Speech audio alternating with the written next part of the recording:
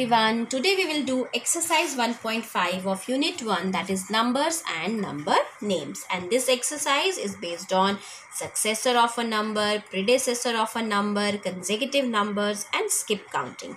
So let's get started. Now question number 1. Write all numbers lying between 1000 and 1004. It means you need to just write counting from 1000 to 1004. So after 1000 it comes 1001, 1002, 1003 because these are the three numbers which lie between 1000 and 1004. So we don't have to include these numbers. Fine. Next 2231 and 2235. So after 2231 next is 2232, 2233, 2234. So just take care of the last two digits. And the number formed by last two digits is 31 and here it is 35. So after 31 next comes 32, 33 and 34.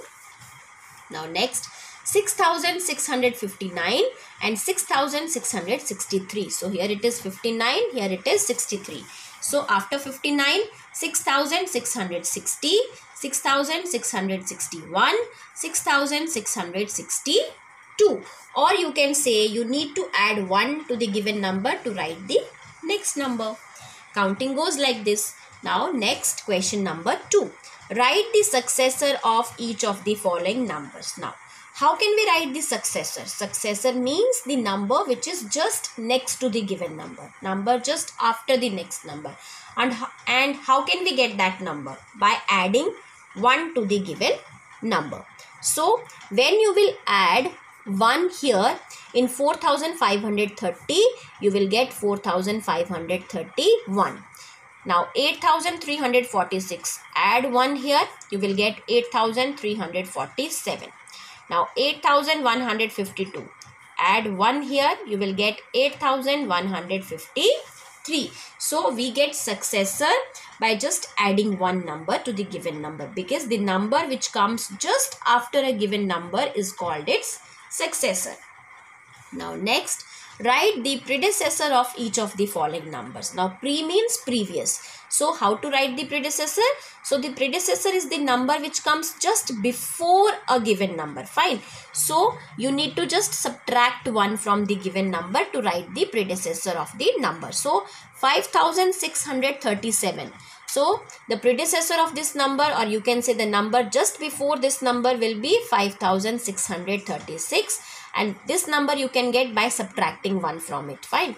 Similarly 8910. When you will subtract 1 from it, you will get 8909. Then 9810. Again subtract 1 from it, you will get 9809. So this is how you can find the successor and the predecessor of the given number. For writing the successor, we have to add 1. For writing the predecessor, we have to subtract 1 because successor is the number which comes just after the given number and predecessor is the number which comes just before a given number. Now next question number 4. For each of the following, write next three numbers. Now 7786. Now what comes next? 7787. Then 7788 and then 7789. Fine. Now part B, 6999. So the next number is 7000. Then 7001. Then 7002. Next question number 5. So counting by 2's, write numbers starting from 7786. Counting by 2 means you need to add 2 to a number to get the next number. When you will add 2 here, you will get 7788. When you will add 2 here, you will get 7790. When you will add 2 here, you will get 7792. Similarly 4003. Now add 2 here, you will get 4005. Add 2 here, you will get 4007. When you will add 2 here, you will get 4009. Now next question, question number 6. Counting by fives, write numbers starting from 3505. Now, counting by 5 means you have to add 5. So, add 5 to this number, you will get 3510. Then add 5 here, you will get 3515. Then add 5 here, you will get 3520. Now part B, 7913. Now you have to add 5 here, you will get 7918. Now add 5 here, you will get 7923. Again add 5 here, you will get 7928. Now you can just do this addition in a rough space. Fine. Now next is question number 7. Counting by tens, write numbers starting from here.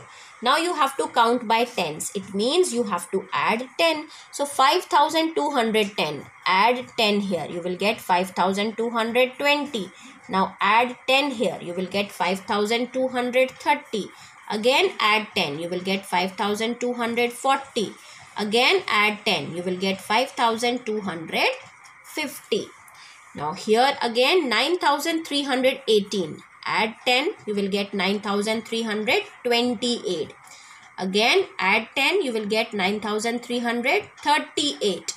Again add 10, you will get 9348. Now add 10 here, you will get 9358. Now question number 8. Counting by hundreds, write numbers starting from 4358. Now counting by hundreds, it means we have to add 100 to the given number to write the next number. When we will add 100 here, we will get 4458. Again add 100, you will get 4558. When you will add 100, you will get 4658. Again add 100, you will get 4758. Right? Now next 7019. Now let's add 100 here.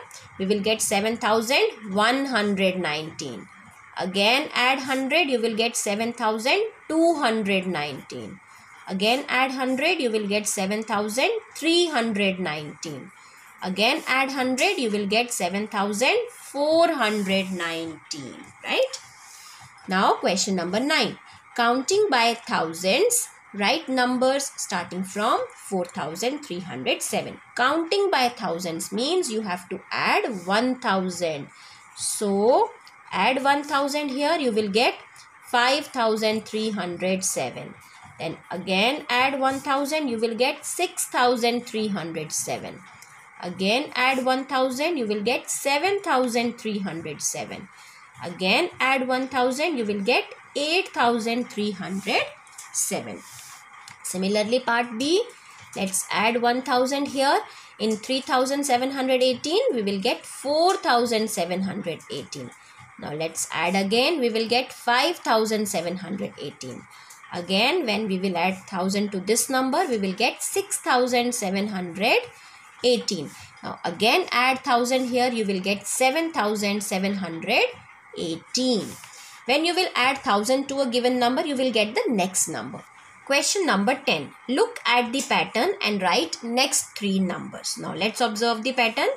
2513, 2516, 2519. The number is getting increased. And which digit is getting increased? Ones place. Digit at ones place. After 3 it is 6, then it is 9. It means we have to add 3. 13 plus 3 is 16. Then 16 plus 3 is 19. Then 19 plus 3 will be 22. So, when we will add 3 to 2519, we will get 2522. Again add 3, you will get 2525. Again add 3 here, you will get 2528. Because when you will subtract these two numbers, you can come to know what is the difference between these two numbers. And then you have to add that number to every place to get the next number. Similarly, part B, here it is 8307, then 7307, then 6307. Here the thousands place is getting decreased. So next it means we have to subtract 1000. So when we will subtract 1000 from here, we will get 5307. Then subtract 1000 from here, you will get 4307. Again subtract 1000 from here, you will get 3307. Now next question, question number 12. Write the smallest number of 2 digits. I have told you, when we have to write the smallest number, we need to use 2 digits, that is 0 and 1. And the smallest 2 digit number is 10, because the number can't begin with 0. So after 0, next is 1. So the first digit will be 1 and then we will write 0. So it is 10. Then smallest 3 digit number will be 100. Smallest 4 digit number will be 1000. So I hope you all would have understood this exercise.